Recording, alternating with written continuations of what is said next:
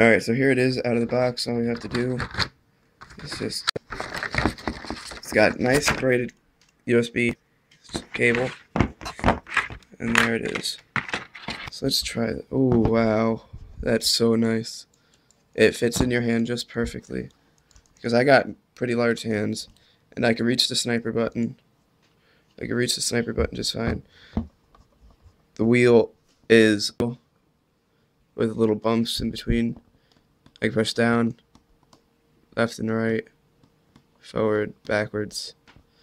Those are for adjusting DPI settings. And there's two little buttons up here. So that'll do it for my overview. Maybe I'll do some review on how it actually works on my computer. Thanks for watching.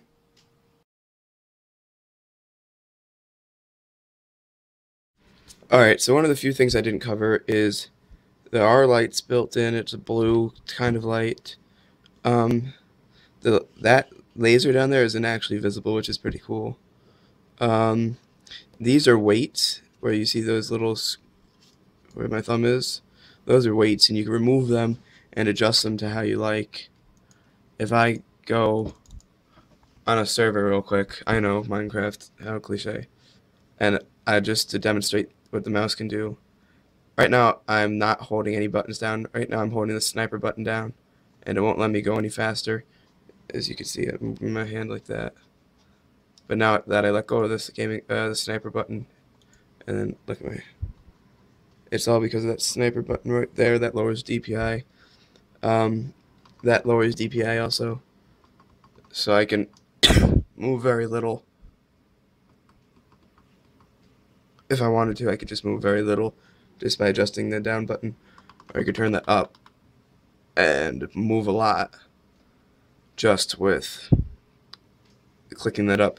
So that concludes my overview. Thanks for watching, and I'll see you guys next time. Hey guys, GregGamer34 here. Gonna do an unboxing and overview of this Corsair Vengeance M65 gaming mouse. We'll go over the box first. It has a sniper button for enhanced and precise targeting, which just lowers the DPI. Comfortable and secure and contoured fit and rugged aluminum construction. 8200 DPI gaming mouse. Gaming sensor with on-the-fly resolution adjustment. Yeah, we can look in the back here. There's the actual mouse itself. There's the sensor.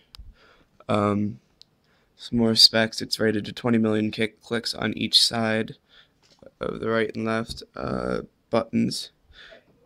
Yeah, and then there's some system requirements. Alright, so let's open it up.